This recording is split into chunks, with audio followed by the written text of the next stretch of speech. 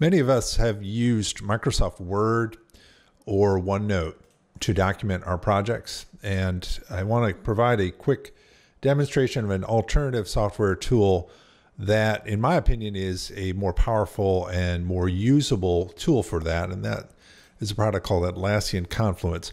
What we're looking at is what I call a second brain of detailed information I've authored over the past 10 years or so.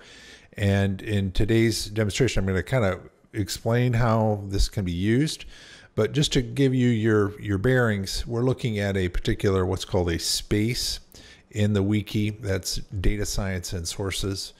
There are a couple of other spaces in the overall site, and I can go and look at the space directory to get a layout. But this is the highest level of organization in the wiki, and each of these spaces can be set up to have different permissions so that you could assign an Active Directory group to have editing and viewership, or no visibility of content in that whatsoever.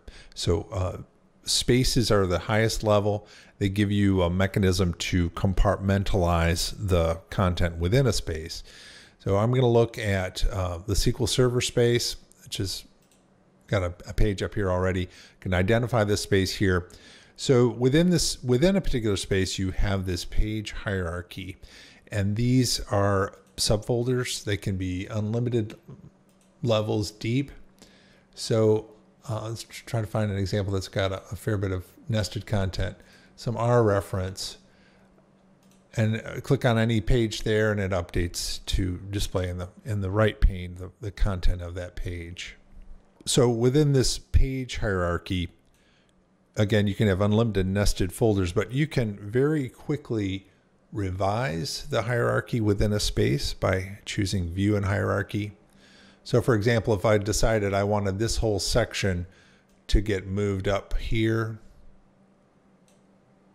that's a really straightforward edit to make. Let me show you one other concept of hierarchy that comes out in Confluence, and that's within a page. So, and there's a equivalent of this in Microsoft Word, in which you can define a table of contents to map the different level heads. Well, the same thing occurs here in Confluence. This is a number one head. It appears in the table of contents here. Number one head, number two head. Just an optional quick reference from within a page to organize content, and I can quickly jump down to this section in the page just by hitting that hyperlink. So right now we've got an overview of the navigation and the structure of this. Let's take a look at what it's like to actually edit a page. And this particular section of the wiki, these are notes that I authored for brainstorming about blog articles. And there's a series of articles on my website about working with census export data. These are just some brainstorming thoughts that I had about those articles. I can very easily edit the content of this page by hitting this button. And I've got basically a dumbed down Microsoft Word editing environment, and for which almost everything can be entered in using what I call heads down data entry. And by that I mean I never have to lift my hands up from the keyboard.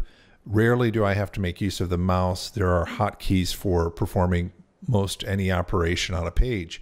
So I'm going to highlight the text and make it bold, or create a bulleted list. All of these options up here are directly selectable via hotkeys. And if I just hover over the menu selection, I can see that I can get a number 3 head by hitting Control 3. I'm going to cancel the changes I made to this page and just show you another way of getting at that. If I just type the question mark, I'm presented with an index of those shortcut keys. These are top level things. So if I wanted to create a new page anywhere, all I need to do is type C. If I want to edit the existing page, I hit E. If while I'm editing a page, I want to change a head or embed a hyperlink, these are all shortcut keys. And this is something that really, I think, distinguishes the Confluence product from some other tools, is the high usability and the speed with which you can perform these sorts of things. And Confluence to me is a tool that after you use it a while, you forget that they're using the tool. It's just an extension of your thought process, and it's just a very intuitive, efficient mechanism for getting thoughts down onto a digital format. I'm going to close this dialog and demonstrate what it's like to create a new page. I'm going to position my cursor here and then type the letter C. I will create a page underneath this particular section of the hierarchy. I give it a title, tab to the main body of the page, and just start typing. If I wanted to, I could insert a table. These are all pretty basic capabilities in any of the authoring environments you might use. A couple of unique features, though, to Confluence are the ability to embed what are called macros. These go in a couple of different directions. We've already looked at the table of contents macro. Another example would be a draw.io diagram. This is a plugin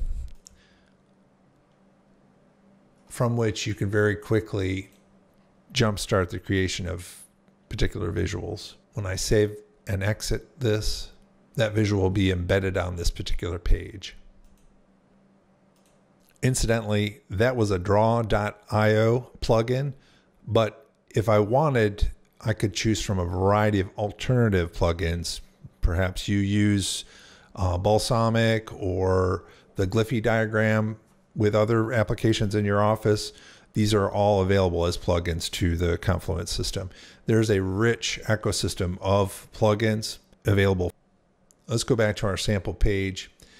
And I'd like to demonstrate how you can embed an image. And so I'm going to use screen grabber utility. I've just captured that particular part of the screen in the paste filter. All I need to do is hit Control V.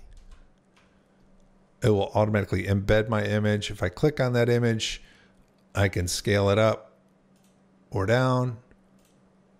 I can give it a border. I can attach a hyperlink. It's all pretty straightforward. And this is in marked contrast to the way images work in a SharePoint wiki, for example, in which you're forced to save the image on your computer and then use a common dialogue sort of sequence to reference that image. It's a relatively cumbersome process compared to the way Confluence allows. So this content really is gibberish, but we're going to save it. And when we do, we'll see that page is appearing now as part of the wiki. Very straightforward method of authoring content. I'm going to go up to this page for just a second and show you some other features. If I wanted to, I can look at the page history. You can roll back to any one of these versions if you needed to for some reason. So there's a volume of content here. There are hundreds of pages of content at this point in this wiki. And at a certain point, you may forget where you put content. So I want to demonstrate the search capability within Confluence. And this will search, if you want it to, across all spaces. And all you really need to do is hit the /. And let's say I want to look for pages I have authored about the Drupal twig subsystem. And you'll see a variety of different pages here. And I can quickly jump to those pages. An alternative way of retrieving content is to go to the Confluence page icon, where it will show the pages that I've recently worked on, the pages that I've recently viewed. There's that twig page we just looked at. The vendor of this product is called Atlassian, and they have created a number of other applications. This is the Atlassian homepage, one of which is a product called Jira. And I've used this program for a while. It's similarly a very high usability sort of application. And I just use this for personal productivity at this point and keeping track of tasks that I'd like to get accomplished. And what we're looking here is the Jira list of recently completed tasks. And this is it's called a JQL syntax. This is a method of filtering issues within my Jira installation, there's a really neat integration possible between Jira and Confluence. And I've just copied that JQL selection criteria. I'd like to show you how you can embed this quickly within Confluence. So I'm going to go back to my sample page, and really what I'm simulating here could be if you were doing a software development process and you wanted to communicate to your end users what issues were resolved in a particular release. This is a really quick way of leveraging the documentation effort you may have already done in Jira within more of a wiki format. It's a very simple thing to do. I'm going to go back here and choose a Jira issue filter macro. And when I do, it'll prompt me what kind of JQL would you like to use. This is where I'll paste the filter. If I hit enter, it will update and show me this. And then I can say, I don't really need to display this column or that column. When I save, this is a dynamic link to the Jira system. You can kind of get a sense for how this might be leveraged for supporting a software development process. I've used Confluence since 2005, off and on, and actively over the last 10 years, I've pretty much put all of my technical reference notes into Confluence. This is a great company that creates this product, and if you host it yourself, it's a really cheap piece of software. It's $10 for 10 users. That gives you 12 months of update for less than $1 a month for a total of 10 signed users. They do 3 or 4 major releases every year. They have continuously improved this product. I like the fact that everything that I author is stored in SQL Server. It's a very quick way of creating a backup of all your content. I also like how it has AD integration.